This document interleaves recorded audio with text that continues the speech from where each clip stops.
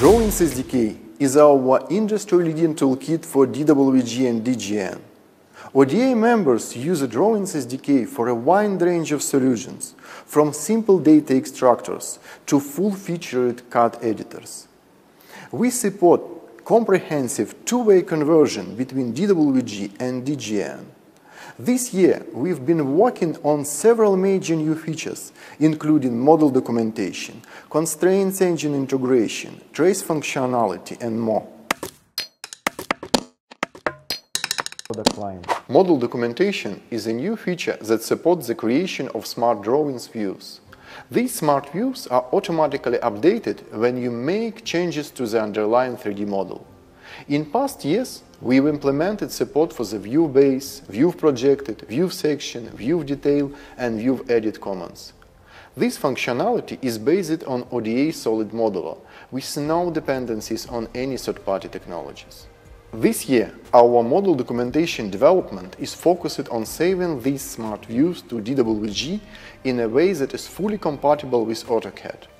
It's a complex task because AutoCAD uses Inventor to process model documentation views and saves Inventor data to DWG to support this feature. So we've had to implement a subset of Inventor support within Drawings SDK.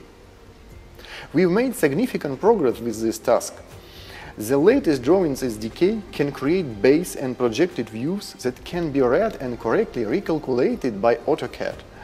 And we are currently working on full compatibility for detail and section views.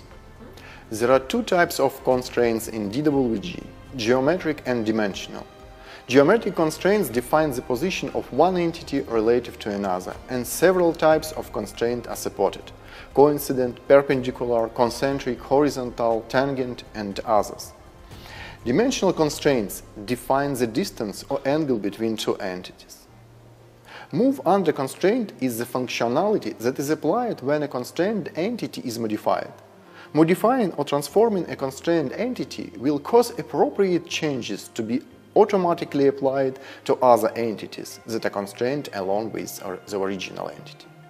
The latest Drawings SDK implements support for DWG constraints and move under constraints functionality using the new ODA constraint solver.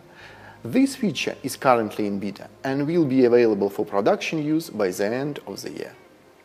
We've implemented new Parasolid creation functionality within our BrepBuilder component.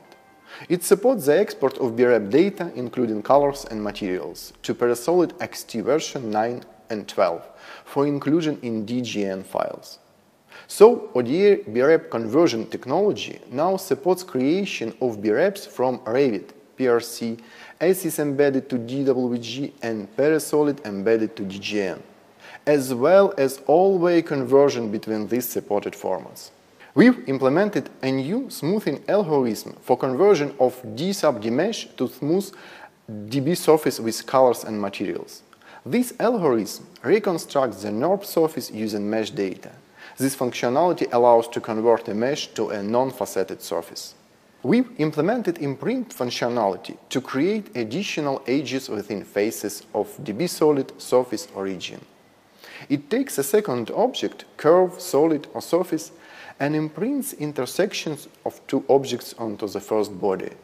This functionality can be used to split a face into several parts, for example, for visual properties. The trace feature provides integration of markups to DWG.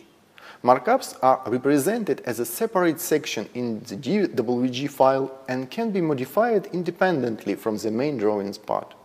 ODA uses a similar approach for the universal markup engine supported as part of Visualize SDK and available for all ODA products. We added support for DWG-specific functionality with trace view and trace edit commands in Drawings SDK.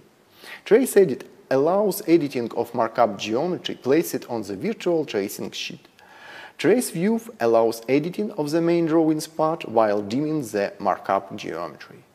Now we are working a deeper integration of the common ODA markup engine and DWG trace feature.